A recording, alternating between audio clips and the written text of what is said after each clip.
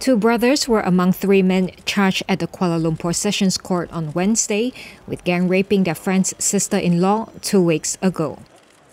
33-year-old Mohammad Rahimin, Zaid, his younger brother Nik Khaira Hafizi, 28, and Mohammad Zulhilmi Zainuddin, 33, pleaded not guilty when the charge was read to them before Judge Norina Zainol Abidin.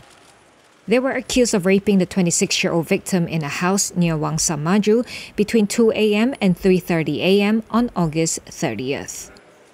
Charged under Section 376, subsection 1 of the Penal Code, read together with Section 34 of the same code, the trio face up to 20 years in jail and raping upon conviction. The court did not offer bail and fixed October 12 for mention. Last Friday, the victim's 29-year-old brother-in-law was charged with conspiring with 4 others to commit the gang rape. According to police, the father of 4 was in debt to one of the suspects still at large. He was also allegedly involved in raping the victim.